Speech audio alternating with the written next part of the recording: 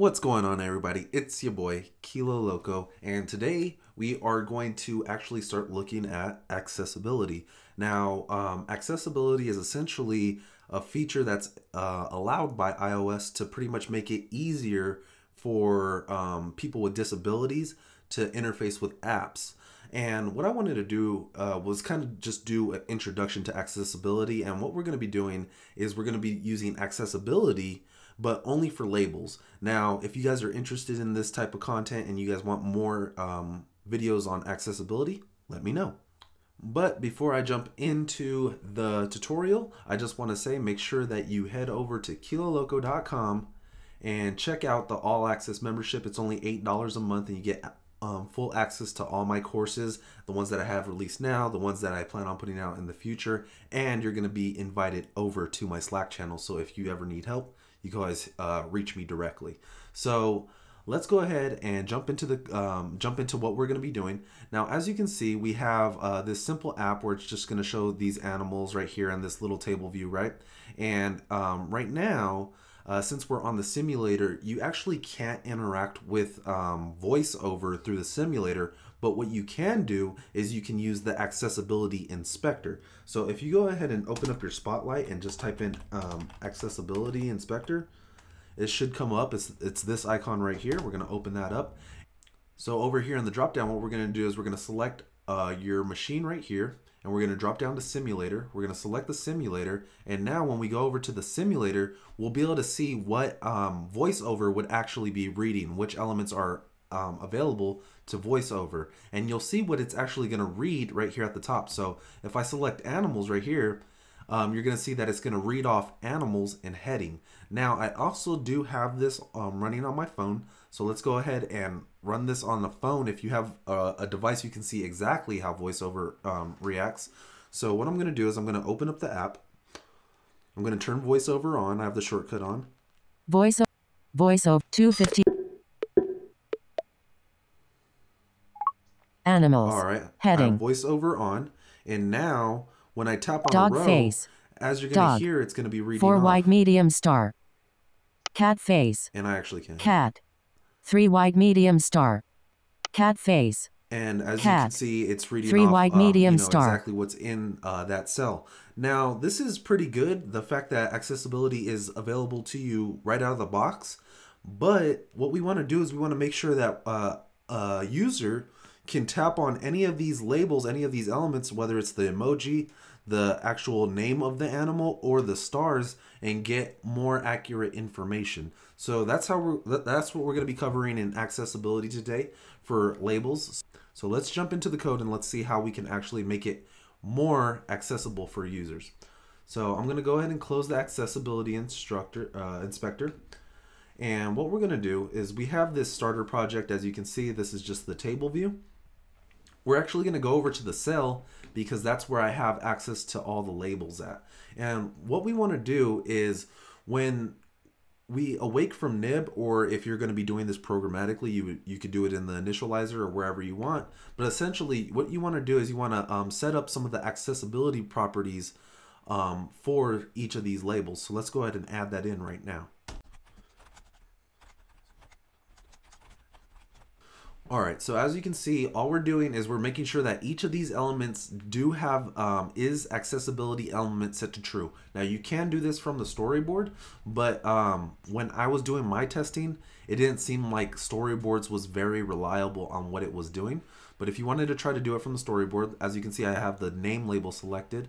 I'm gonna go over here to the identity inspector, and down here, you can see that accessibility is enabled, but it's always nice just to make sure that it is enabled. Now we're going to go back over to the animal cell, and what I'm going to do is I want to make sure that I can give a hint about what each of these different types of labels are, like what is their purpose if somebody has a visual impairment and they need VoiceOver to read what's going on. So what I'm going to do is I'm actually going to give each of these labels their own accessibility hint, and that will let the user know what is going on with that label.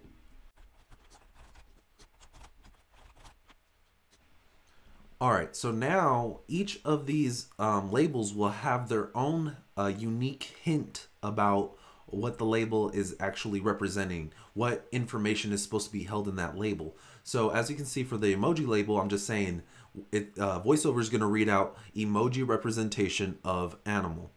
For the name label, it's just going to be the name of the animal. And then for score label, the coolness score of the animal. So as you can see, it doesn't need to be any proper naming or anything like that. You could just throw in whatever you want.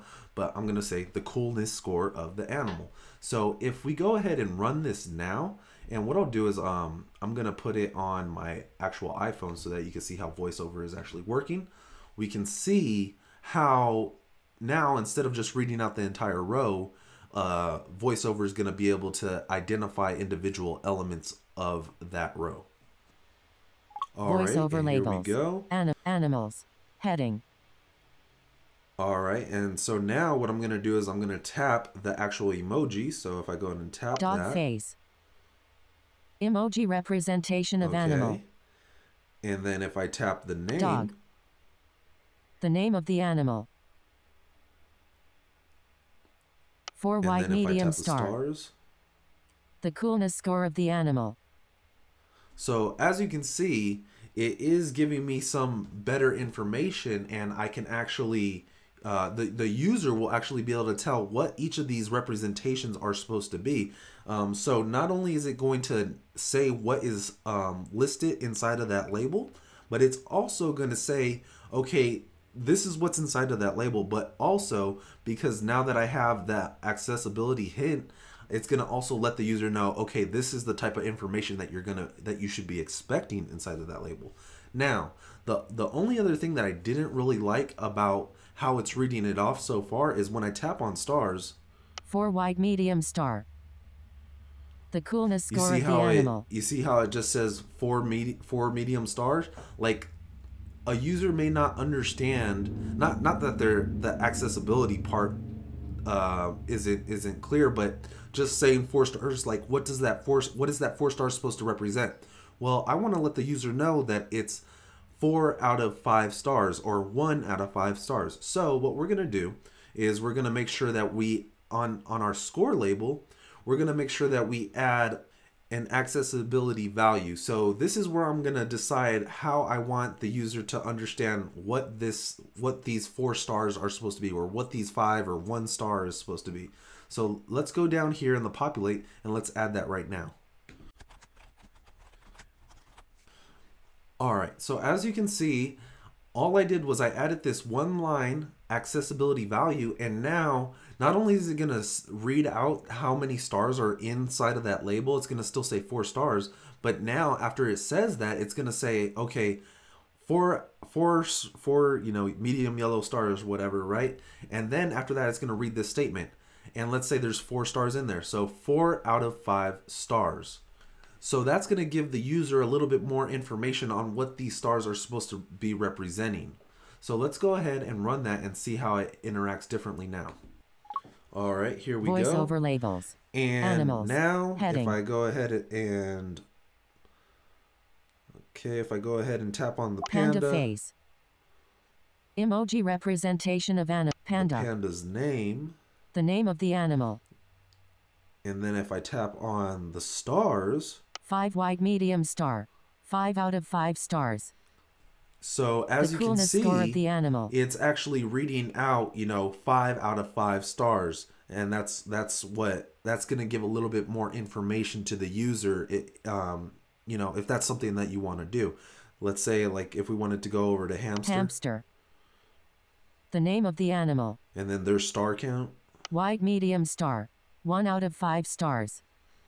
You see, so it's just a little bit more descriptive. And I just wanted to show you that it's super easy to add accessibility into your project and make these little things, these little changes to your project, which will help somebody that might be, visually impaired. And, I just wanted to start pushing for this type of content. So that's pretty much all that we're going to do today. Very simple thing to accomplish. As you can see, it was only a matter of a few extra lines that we added in here, and it would essentially help somebody that might otherwise not be able to use our app to the fullest. So think about adding accessibility into your app, guys. If you want more accessibility videos, let me know. This was the first one that I wanted to do. I just wanted to get it out there, see if you guys are interested in it. And if you guys are, then I'll definitely continue doing more. So let me know. And once again, if you guys need help, reach out to me at kiloloco.com/membership. Sign up, and we could hook up on Slack. So that's gonna be all for today, guys. Thank you for tuning in. Make sure you go out there and keep coding passionately.